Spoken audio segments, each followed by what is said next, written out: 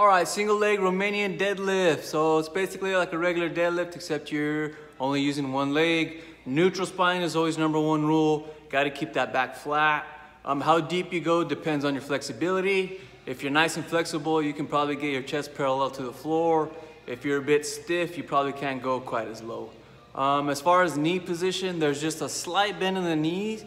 Don't bend the knee too much. You want to work the hamstrings, so keep your leg fairly straight. There shouldn't be any rotating on the torso. That torso should stay nice and flat. Looks like so.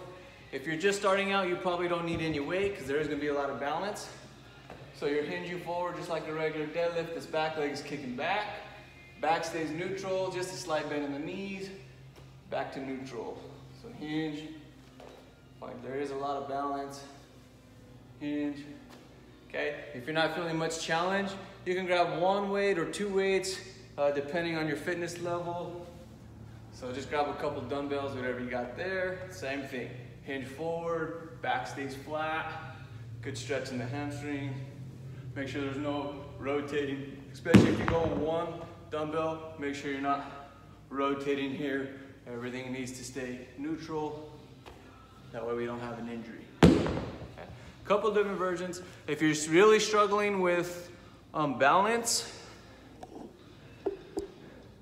grab onto anything. It can be your counter, a chair, the couch. This will kind of help with your balance. The more you do this, you'll probably be able to peel off and start working on your own. But start there if you need.